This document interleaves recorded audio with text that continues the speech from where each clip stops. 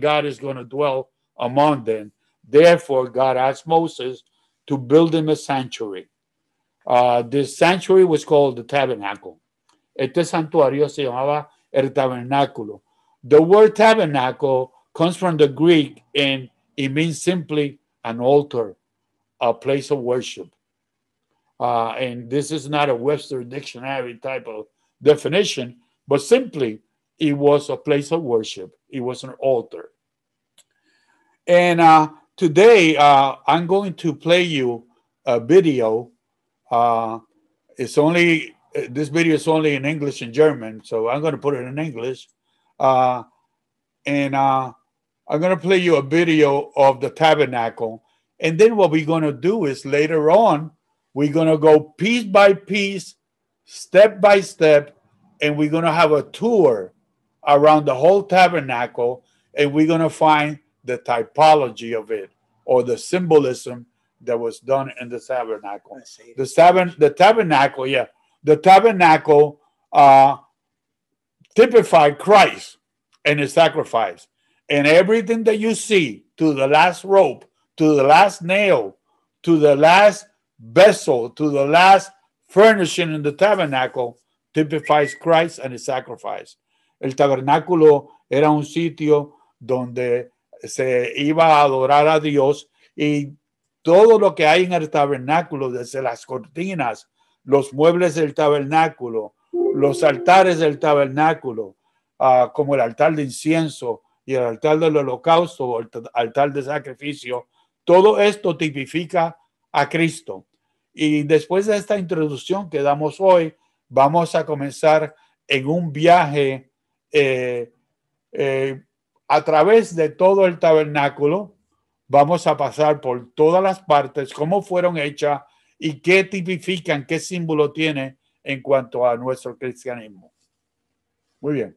Let us see the video now. Okay. And thank you for bearing with me. Tell them to just wait while we get it. Just wait a little bit while we get it together. In the meanwhile, any questions? Any preliminary questions? Or do you want me to entertain you? Do you see the screen? It's loading.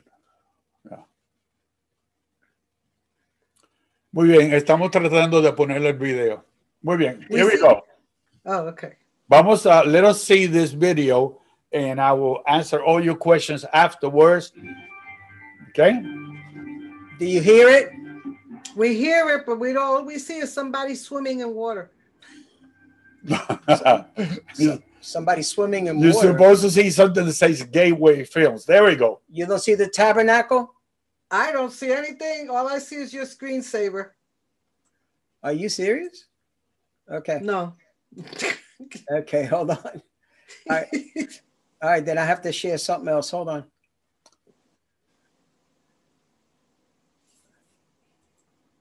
And this is only the introductions, remember?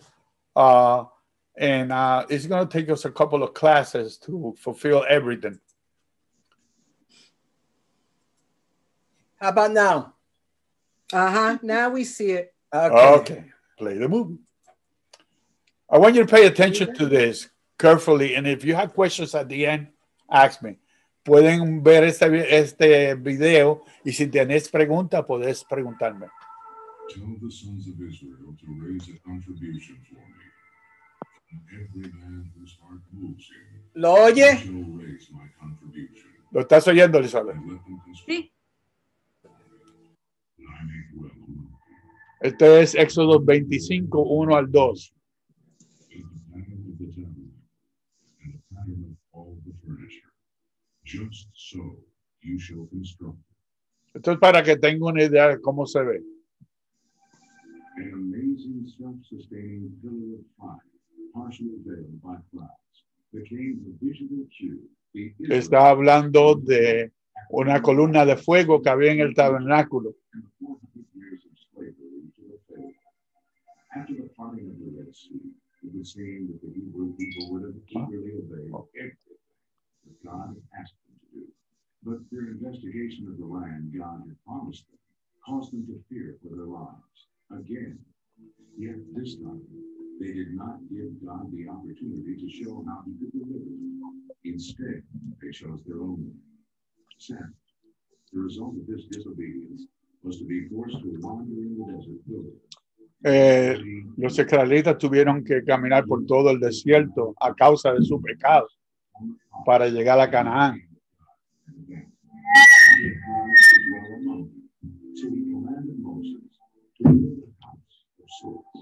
This dwelling place was for the God of the people who now lived in tents. This house was known as the Tabernacle. El tabernáculo.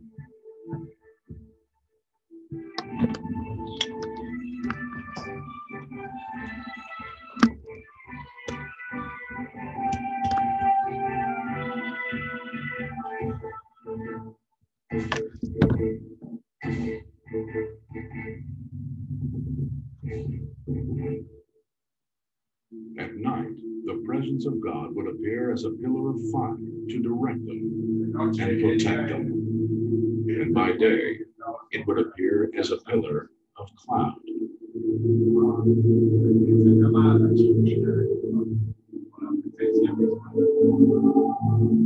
And throughout all their journeys, whenever the cloud was taken up from over the tabernacle, the sons of Israel would set out. But if the cloud was not taken up, then they did not set out until the day when it was taken up. For throughout all their journeys, the cloud of the Lord was on the tabernacle by day, and there was fire in it by night, in the sight of all the house of Israel.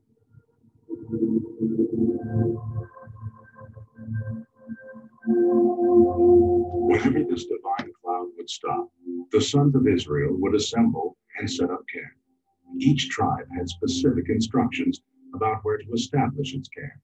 In the center of the encampment was the tabernacle and the presence of God. The sons of Israel shall camp, each by his own standard, with the banners of their father's households. They shall camp around the tent of meeting at a distance.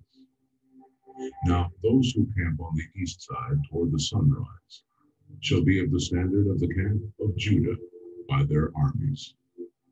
And those who camp next to him shall be the tribe of Issachar. Then comes the tribe of Zebulun.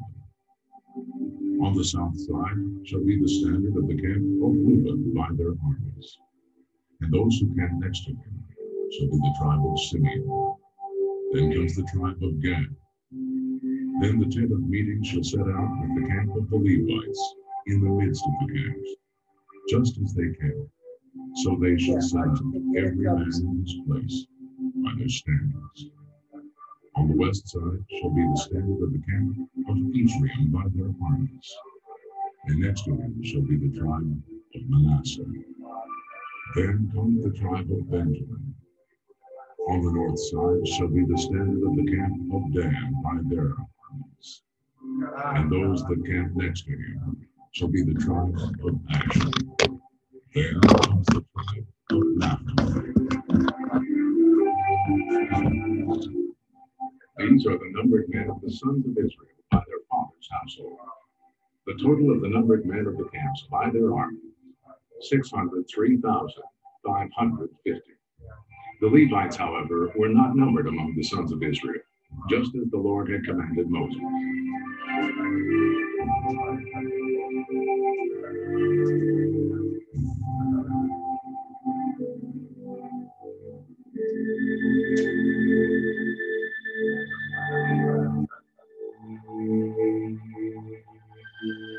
God is holy. Nothing unclean or anyone with sin can exist in the presence.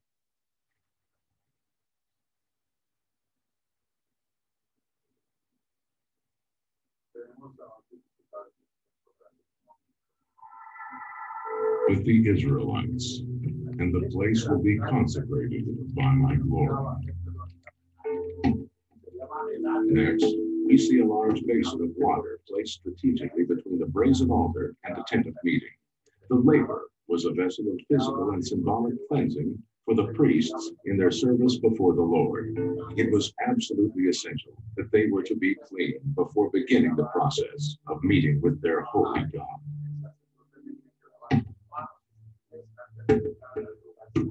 Make a bronze basin, with it a bronze stand for washing.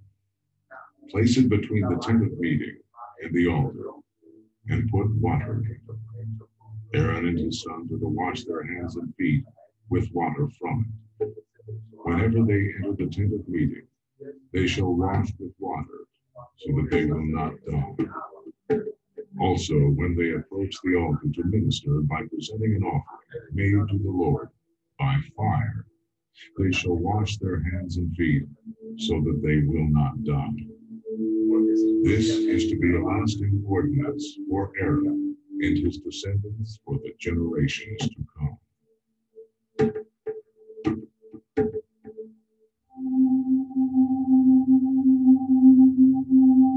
Once again, we come to a place of further separation and increasing holiness, for only the priests would enter into the tent of meeting to tend to the tasks inside.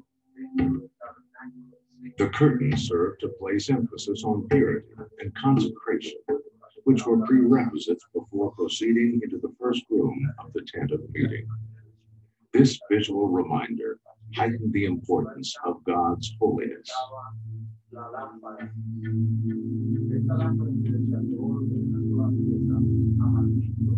Make a lampstand of pure gold and hammer it out, base and shaft. Its flower-like cups, buds, and blossoms shall be of one piece with it. 6 branches are to extend from the sides of the lampstand, 3 on one side, 3 on the other. Then make it 7 lamps, and set them upon it so that they light the space in front of it. Its wick trimmers and trays are to be of pure gold. A talent of pure gold is to be used for the lampstand and all its accessories. See that you make them according to the pattern shown you on the mountain.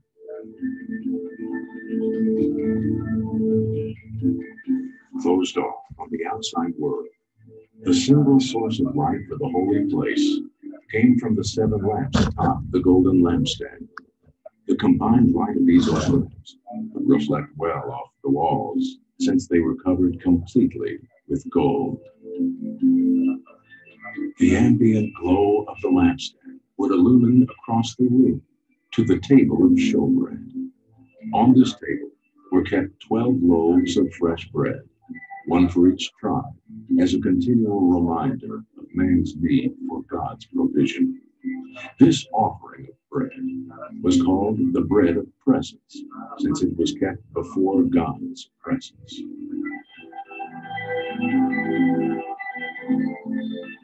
Make a table of acacia wood 2 cubits long, a cubit wide, and a cubit and a half high. Overlay it with pure gold, and make a gold molding around it. Also make around it a rim a handbreadth wide, and put a gold molding on the rim. Make 4 gold rings for the table, and fasten them to the 4 corners, where the 4 legs are. The rings are to be close to the rim to hold the poles used in carrying the table. Make the poles of acacia wood, overlay them with gold, and carry the table with them. And make its plates and dishes of pure gold, as well as its pitchers and bowls for the pouring out of offerings. Put the bread of presence on this table to be before me at all times.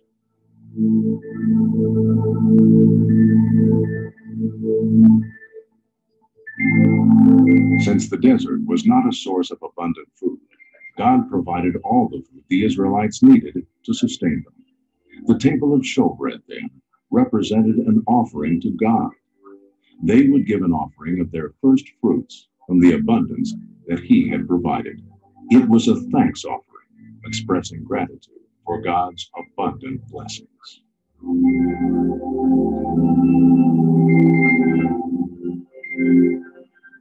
The altar of incense represented the need for the prayers of the people to be continuously directed upwards toward God, and that those same prayers would be received by God as a sweet aroma and be pleasing to His ear.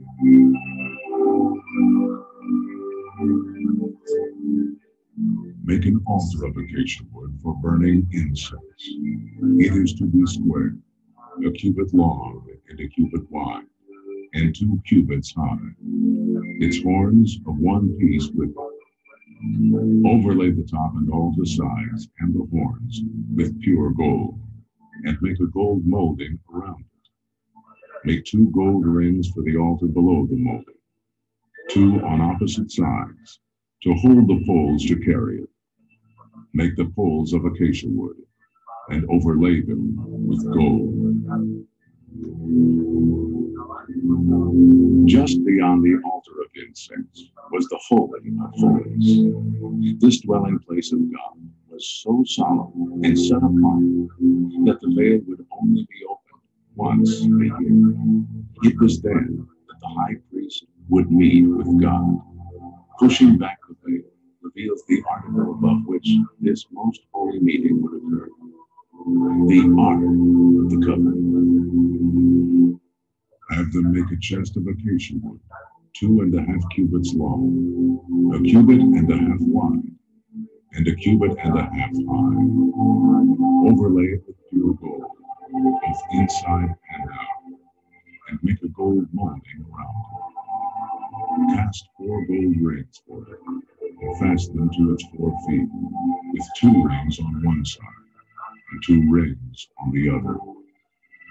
Then make poles of acacia wood and overlay them with gold. Insert the poles into the rings on the sides of the chest to carry it. Make an atonement cover of pure gold, 2½ cubits long, and a cubit and a half wide.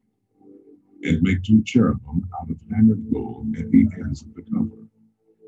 Make 1 cherub on one end, and the second cherub on the other. Make the cherubim of one piece with the cover at the 2 ends.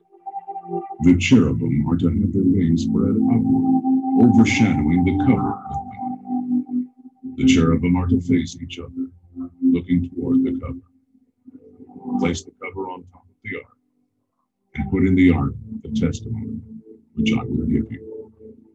There, above the cover between the 2 cherubim that are over the ark of the testimony, I will meet with you and give you all my commands for the Israelites.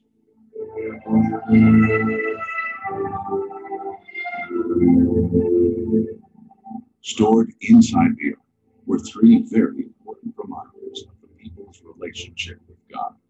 Each one reminded the Israelites of having learned a specific lesson from God. The value in keeping these 3 items was to build a remembrance of God's provision and direction for his children.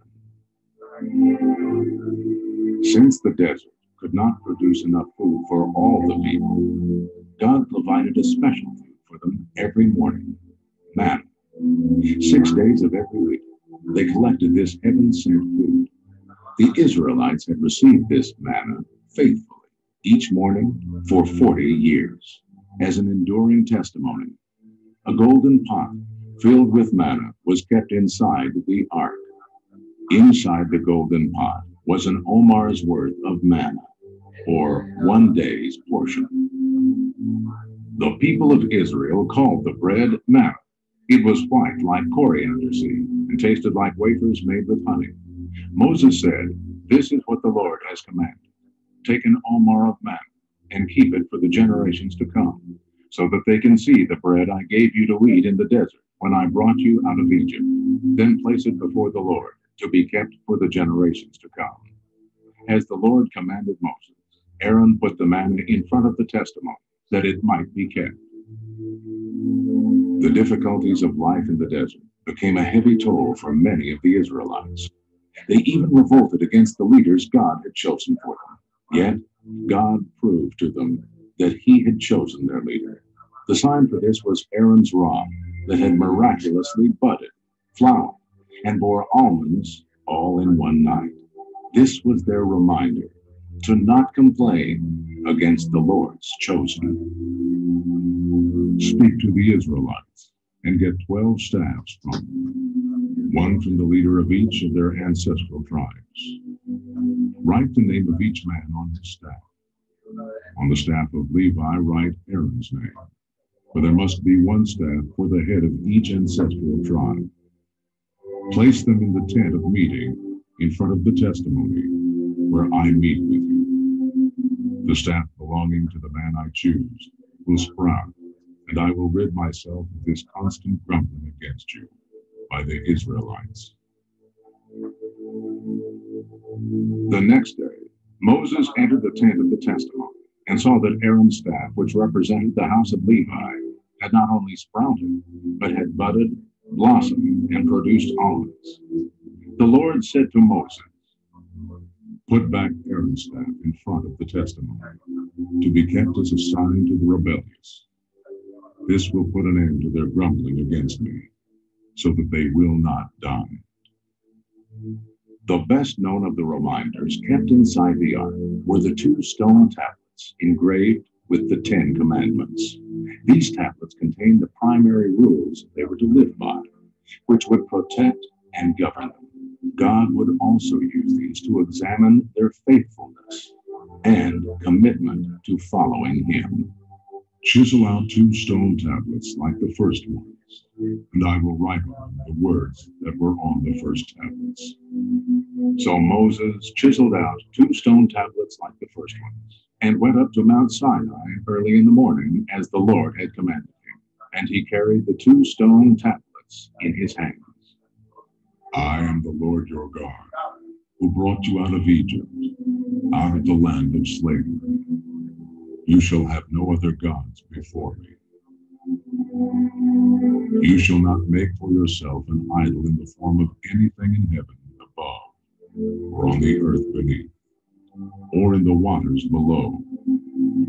You shall not bow down to them or worship them, for I, the Lord your God, am a jealous God, punishing the children for the sin of the fathers to the 3rd and 4th generation of those who hate me, but showing love to 1,000 generations of those who love me and keep my commandments. You shall not misuse the name of the Lord your God, for the Lord will not hold anyone guiltless who misuses his name. Remember the Sabbath day to keep it holy. 6 days you shall labor and do all your work, but the 7th day is a Sabbath to the Lord your God. On it you shall not do any work, neither you, nor your son or daughter, nor your manservant or maidservant, nor your animals, nor the alien within your gates. For in 6 days the Lord made the heavens and the earth, the sea, and all that is in them, but he rested on the 7th day. Therefore the Lord blessed the Sabbath day and made it holy. Honor your father and your mother, so that you may live long in the land the Lord your God is giving you. You shall not commit murder. You shall not commit adultery.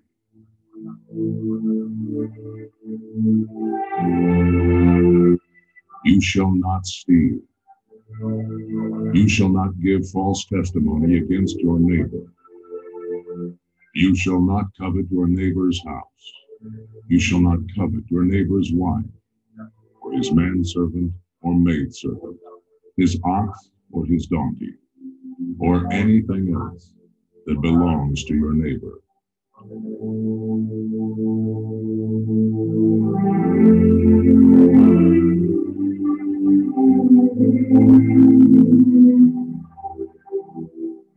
It is here, just above the cover to the Ark of the Covenant, also known as the mercy seat, here in this space where the cherubim have set their full attention, that God's presence would appear to and meet with the high priest on a specified day, and then only once a year. The Holy of Holies had no lampstand, no artificial light was permitted. Here in this place, where the immortal God would meet with mortal man, the only light came from the powerful purity found in the presence of God.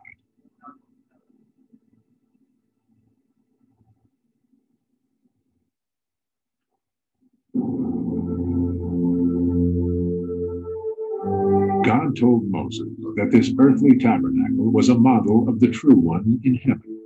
He was to construct the tabernacle according to the pattern God showed him.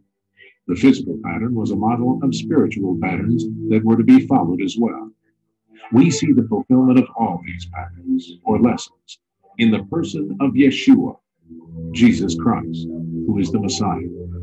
Through his sacrifice on the cross, he made it possible for us to come into a personal relationship with the Creator of the universe. When we come to fully understand and trust in Jesus as Messiah, we can then stand before God, cleansed and forgiven.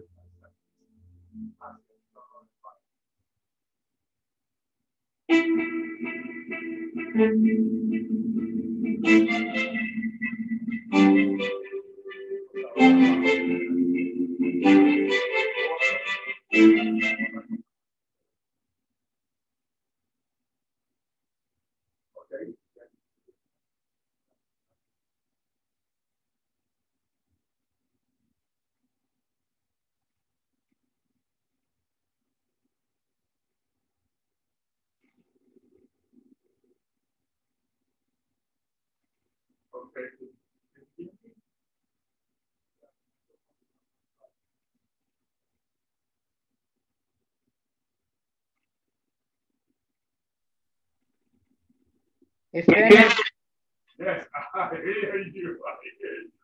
We're going to go to the other side and we're going to show you something else. Okay. I want to show you that. I want to show you something that we're going to be using here, another model that we're going to have, that we have right here in the board. And we're going to do imaginary tour of the tabernacle. And we're going to check every pole, every curtain, everything that's in the tabernacle, and the symbolism of it, the types that we're going to find in the archetypes that we're going to find in the study of the tabernacle. If you study this and we go piece by piece, I assure you that you're going to see God. All right. So now you're going to translate for Elizabeth. Yes. Okay. All right. I'll do it bilingual up there. One moment, please. Okay, here we go. All right. Tell me when I'm on. Yeah. They could hear me. They could see it. Mm-hmm.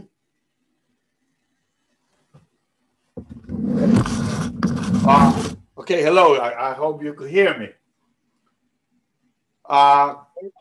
Can everybody see the tabernacle here projected? it's dark. It's dark. Yeah, we imagine that much. But what I suggest is that if you're really interested in this, come in person, because that way we could show you things much better and you could see it with your own eyes rather with all these technical things. Okay. Tenemos aquí en esta parte un cuadro que tiene todo el tabernáculo y vamos a ir por cada uno de ellos para dar un tour, para darle una gira alrededor de todo el tabernáculo y entrar a todos los lugares hasta que lleguemos a la cruz. Una de las cosas que pueden ver, one of the things that you could see here, I know that it's dark and all that, but the tabernacle it was covered by a curtain, and that curtain was a fence. It was sort of a fence, and it was 150 feet long, 30 feet to the sides. This fence was 7.5 feet, typifying, and the symbol of it is that the Israelites that were outside, they couldn't come into the tabernacle because they had sin in their life. They were sinful. Their sins were not redeemed. So notice that around the whole tabernacle, there was columns, and there was a white curtain made out of fine linen, white. But the only entrance to go into the outer court of the tabernacle was in the front. It only had one entrance in order for the Israelite to go into the atrium, or what they call in simple English, the outer court. The tabernacle had three parts: the outer court, and every Israelite could go in there. El tabernáculo solamente tenía una puerta y estaba cercado a través de con esa cortina que medía 7 pies y medio de alto, y solamente tenía una entrada de 30 pies de ancho, y la única forma de entrar al tabernáculo era a través de esa puerta. Por eso fue que Cristo dijo en Juan 10:9, yo soy la puerta. ¿Entiendes? Que solamente había una forma de entrar. And then there was only one way to enter the tabernacle. But immediately when you enter the tabernacle, there was the altar of sacrifice. The altar of sacrifice, in order for you to meet with God, you had to do it through another person, through the priest. But then you had to come in here and you realize, oh, I have to offer a sacrifice because I'm a sinful person. So they had to offer a burnt offering in the altar of Holocaust, or the altar of sacrifice. Let me tell you that in that altar, sacrifices were made every day. That place smelled like blood. It smelled terrible. And what they do, they brought the animal, they will cut the head off, and they will put it on top of the altar and burn it. And some of the meat was used to sustain the Levites, which were the priests in the tabernacle. Immediately after that, there was the laver, and we're going to leave it there, and I'm going to tell you what they did in the laver next time when we come back next Thursday, and how it typifies the cleansing. When you accepted Christ as your Savior, you were cleansed of your sin. You were, because of redemption of Christ. Lo primero que pasaba cuando uno entraba al tabernáculo era que lo primero que te encontrabas era el altar del holocausto o el altar de sacrificio. Estaba hecho de madera de chitín cubierta de bronce. Y ahí se quemaba sacrificio y se degollaba el animal, el cordero, y se ponía sobre el fuego. Porque eso quería decir que tú no podías llegarte a Dios a menos que hicieses un sacrificio o una ofrenda de paz con Él. El sacrificio que nosotros hemos dado es que nosotros entregamos nuestros cuerpos, los entregamos a Dios. Ese es el sacrificio que ofrecemos ahora, porque Cristo ya hizo el sacrificio, no hay necesidad de nada de esto. La semana que viene vamos a hablar del lavacro, el sitio donde el sacerdote cogía la sangre y tenía que lavarse la cara, las manos y los pies antes de entrar al lugar santo a oficiar por ti y por mí. Pero nadie podía entrar ahí sino el sacerdote. El otro lado era el lugar santísimo y solamente podía entrar ahí una vez al año llevando la sangre del sacrificio para hacer la expiación de pecado para todo el pueblo. Next week, we're going to study about the laver. We're going to study about the sacrifices that were done in the holy place, and the Day of Atonement, which was the day that the high priest, only the high priest, once a year was able to go.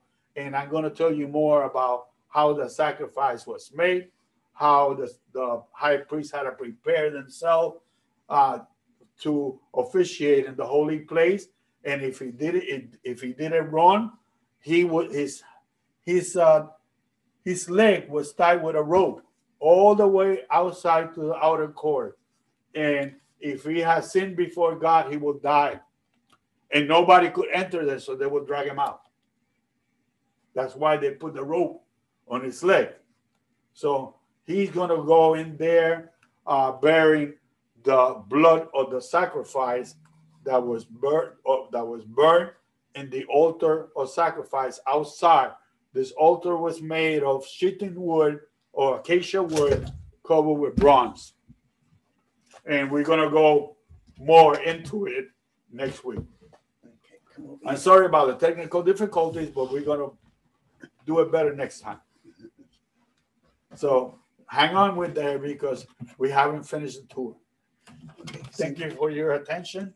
If you have any questions, I'll take them now. Sit here. Okay.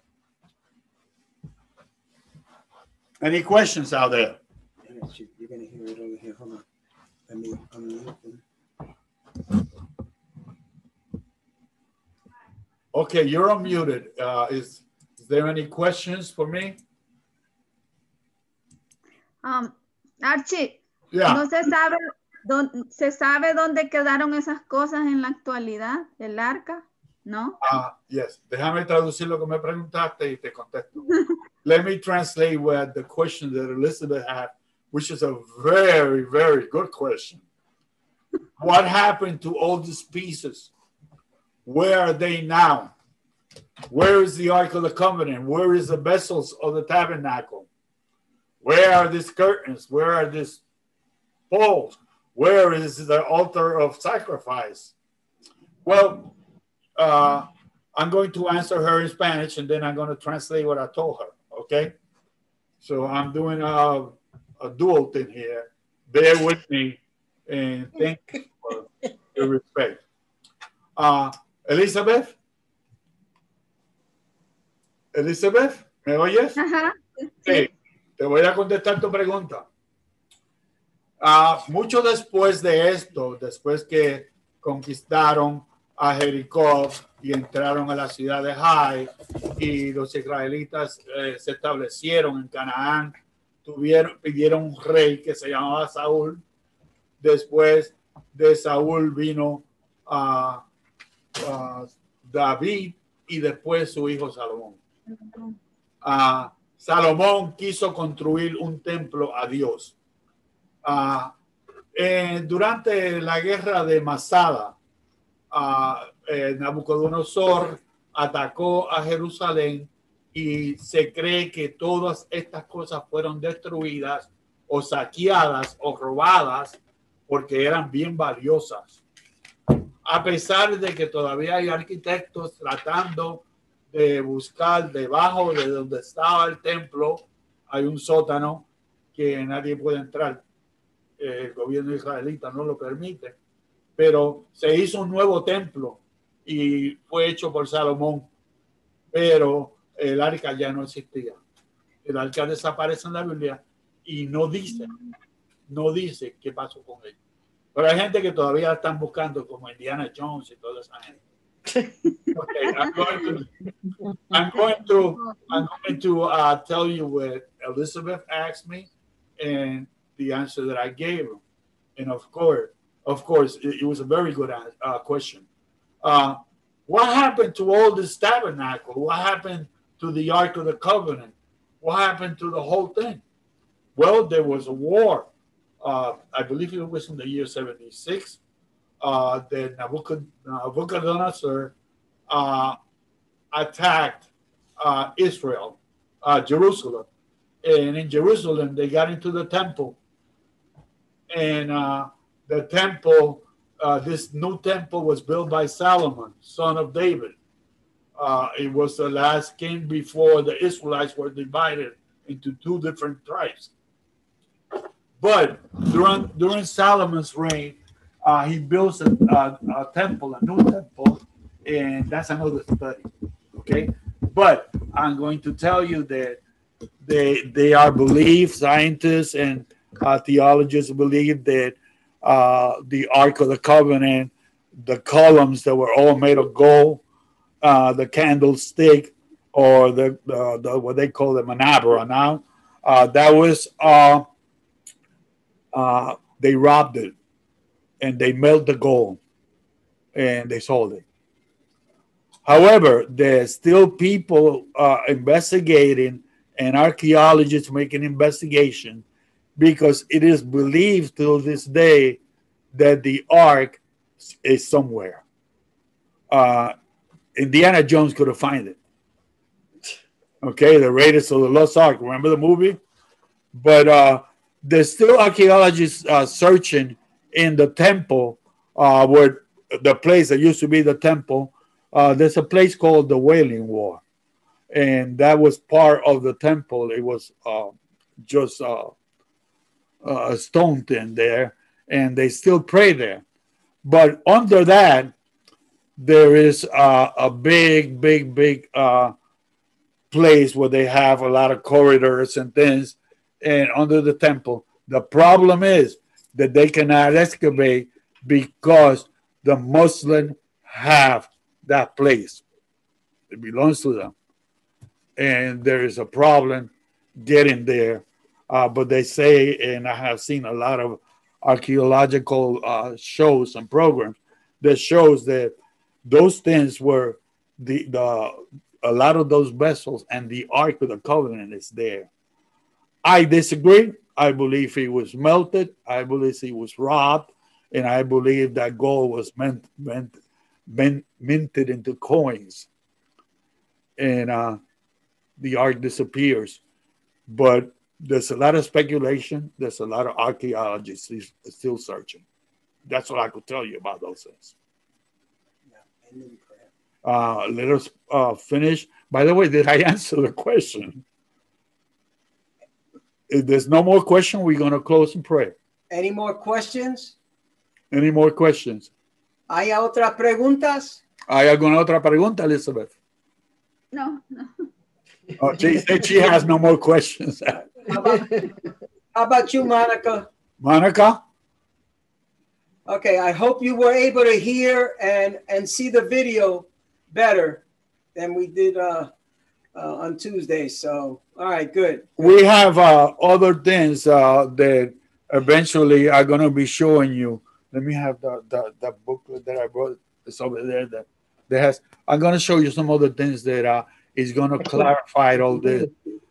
This study is going to have a lot of illustrations, and so that you can have a visual idea of how this tabernacle functions. I don't know if you're going to be able, how good you'll be able to see it, but you see this? Mm-hmm. There you see the tabernacle. Lo pueden ver. Muy bien. Yes. And then you see the Ark of the Covenant, you see the altar of incense, you see the candlestick or the lampstand, right? And you see the table of the shewbread, and you see a very important guy there. This guy is called the high priest, and we're going to study all those garments piece by piece, typify Christ. Okay, and in his chest, he has something that in his garment it's called the pot, and he has in the chest the 12 tribes of Israel with precious stones. Each stones typify one tribe. Okay, and then the top of the head he has something called the mitra, and today the Catholic Church, the Pope wears it, or something similar to it, because they copy a lot of things still from here. Okay, so we're going to talk about that priest and how he was dressed, and he has something down below at the hem of his garments that have bells. When he put the sacrifice and he took the blood, he takes the blood into the altar of the mercy seat of God. The Israelites were not there; it was only him, but they could hear the bells outside, and they would praise the God of Israel because he had made atonement for their sins. When they hear the bells, okay? When the Shekinah glory will consume the blood of the sacrifice. We're going to talk very, very in detail about this next week. Now we're just going to leave with a word of prayer, Pastor. I pray you guys were blessed, and I hope that you were able to take in some of the things about the tabernacle and the different pieces. And as we get into it more, we'll hear about the ceremony and the theology behind everything and why they did what they did. All right, so let's pray. Dear Heavenly Father, we thank you, Lord, for your word. Jesus. We thank you, God, for you showing us, Lord, that you have cared for humanity from the beginning of time. Lord, that from Genesis all the way through Revelation, Lord, you always were with your people, Lord God, as you are with us. Father, I pray that you would just reveal yourself to each and every one of us. Señor, te damos gracias, Señor, por su palabra. Sabemos que tú has estado con nosotros de Génesis hasta Revelación. Señor, tú verdaderamente amas su gente como amas a nosotros. Señor, pedimos que tú estés con nosotros el resto de esta semana. Lord, we pray and we ask that you be with us the rest of this week. For we ask all this in the name of Jesus Christ, our Savior, Jesus Christ, our Sanctifier, Jesus Christ, our Healer, and Jesus Christ, our soon-coming King. Amen and amen. Well, thank you for your attention. This was merely an introduction. There's so much here, and you're going to be blessed. He did a good job, right? So yes, I want you to open your spiritual eyes. Yes. If you wear glasses, put them on, but put on your spiritual eyes because you're going to see God. Amen. Amen. God bless you. All right. God bless you. All right. Bye-bye. Very good, Archie. We enjoyed it. Thank you. Good. Very good. I'm looking forward to the rest of it. Okay. Okay. God bless you, Monica. Elizabeth, Miriam. Bye. Bye. Bye-bye. By the way, I want to tell you guys that this study of the tabernacle is called typology. And it is studied in seminaries and it's studied in big Bible colleges. And this is about a 3-year course. All right. We're going to do it in 3 classes. Okay. God bless you. Okay. You can take a few more. Someday I'm going to give you a lot of material too. Bye-bye. Okay. Bye. Bye.